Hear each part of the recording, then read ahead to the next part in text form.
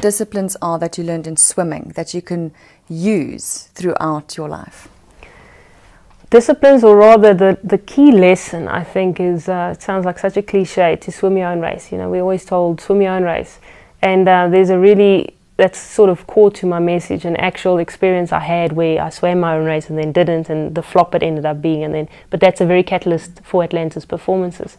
And I find that if I look at my own life today, that's the challenge that I still face daily, that to remember that I have a journey that's designed for me, or a destiny that I believe God has purposed for me and equipped me accordingly. But it's so easy, if you have a road to travel, to veer off, because we're so busy looking around, trying to either live up to someone else's expectation, the voices in our heads.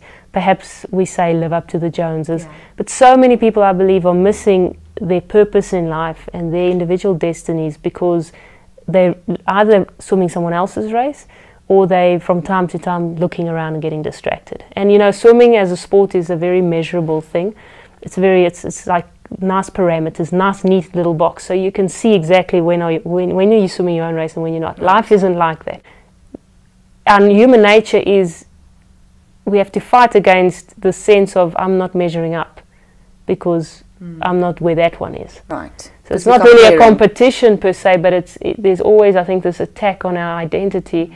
In the sense that, am I being good enough? My belief is that if as an individual you are the best that you can be, what more can you want? It's this desire to live life to the fullest and just be the best you can. Then the pressure's off.